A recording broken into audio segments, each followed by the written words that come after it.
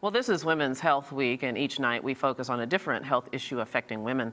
We continue tonight with the topic of fibroids, very familiar to a lot of us. 20 to 80% of women develop fibroids by the time they reach 50 years old. Women who develop symptoms often find fibroids hard to live with, cause pain, and heavy menstrual bleeding.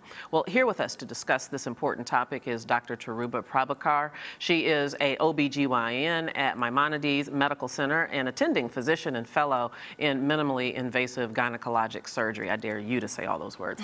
And Gessie Thompson is the author of Hope Beyond Fibroids. She is a former patient who suffered with infertility and is now a fertility coach. Welcome, ladies, to Arise America. Thank you so much for coming. We've got a lot to talk about in, unfortunately, a short period of time. But Gessie, I want to start with you with your story. And as I read about it, it's just incredible what you've been. How bad were fibroids for you? It was huge. All along the 10-year journey, it really was the hurdle I kept having to fight. You know, I had 3 myomectomies, and each one ended up with complications where I had to have another surgery. So you're talking about a 10-year battle, 5 major surgeries, and then I had a miscarriage because the infertility ensued, so I had to do IVF.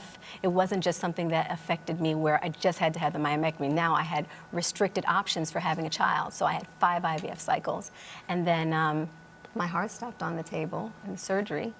But I have a miracle baby. Yeah, and you're really jumping over the story. A lot of people know. I want to stop and just point out to some viewers who don't know medical terminology. Absolutely. Myomectomy is a surgical removal of the fibroid without removing the entire uterus. And I just want to take a moment and pull out something in your story. You know, through all of these courses of IVF and your myomectomies, these surgeries to treat the fibroids, they would come back, and they come back every worse 4 than... and 5 year cycle.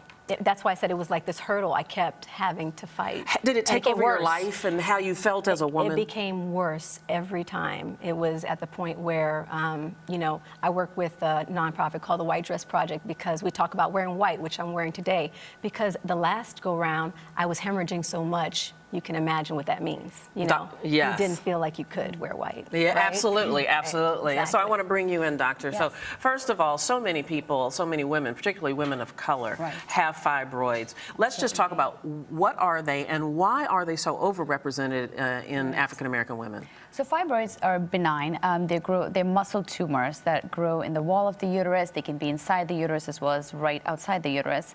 You're right in that it is overrepresented in women of color and especially African Americans. But unfortunately today, even with all the research that's going on, we don't know, we can't pinpoint one reason as to why this is. There are some genetic factors, some environmental, but there's a lot of research still going on. I mean, honestly, I don't think I've ever met a black woman that didn't have fibroids. It seems like we all have them, but when do they become a problem? When do they pose a health risk? Right, so they actually start right in the early 20s and go on to the 30s and 40s, but in black women, oftentimes we see it in the childbearing age, which is the mid-20s.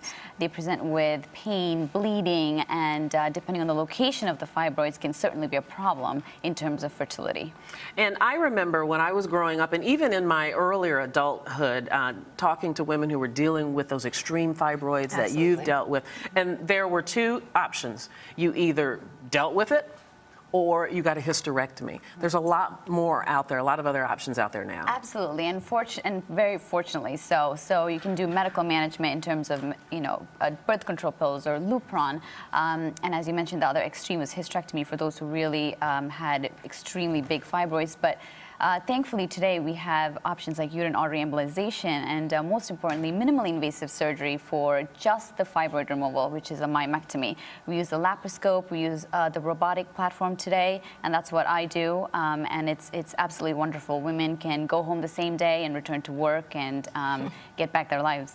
Truly, the good news is that there is hope, and I know that that's your message now, Gessie. Before we talk a little bit about your new mission in life because of your experience, you have a beautiful little girl who is the living, breathing example that there is hope. I think we have a picture of her. Let's put Nia up. So you finally got pregnant after how many rounds of IVF? 5 IVF. After 5 IVF rounds, and then at 21 weeks, I understand that you found out that the fibroids were literally sucking the life out of your baby. Literally, she was fighting for her life. And so correct. you went on bed rest, hospitalized bed rest. No, she was my doctor, caring for me in the hospital, yes. Yeah, for I Fantastic. think months. for 2 months, and then gave birth to Nia prematurely. Healthy, strong, feisty, but tiny. But why is this important? So this really has changed some of your mission in life and what you Absolutely. do. Why is it so important to minister hope to women who deal with fibroids? You know, when you're going through something so traumatic, sometimes you don't realize the impact you can have on other people. And when Essence, was gracious to allow me the platform to share my story, and it's in the May issue of the magazine, they actually touched on something that it became a rippling effect. Women all over messaged me. It was like 33,000 likes on their Facebook page. They were messaging not just their comments of, this is good, but oh my God, you gave me hope that I don't have to give up. So now we formed this Circle of Hope prayer group for them. And we're writing this book, Hope Beyond Fibroids, because the key thing is we want to tell all their stories. When I hear women say, my God, you don't understand, I was ready to give up. I was that one IVF cycle away from giving up. And because I heard a story that encouraged me, I didn't give up, and I have the greatest miracle for it. And that's what I want to ask you finally, Dr. Yes. Prabhakar. Is Gessie the exception of the rule? She had extreme fibroids and was able to have a baby. Is it possible for those women out there who have similar circumstances? Yes, and this is what I do every day. We operate on women with tons of fibroids, large fibroids, walking around for years, and there is definitely hope with all the options available today. Early detection, awareness, and treatment. Hope. That's what Yes. we brought here today. Dr. Charuba Prabhakar and Gessie Thompson. Thank you both. Thank and you. congratulations on the beautiful Thank girl. you. Thank you so much. Take care.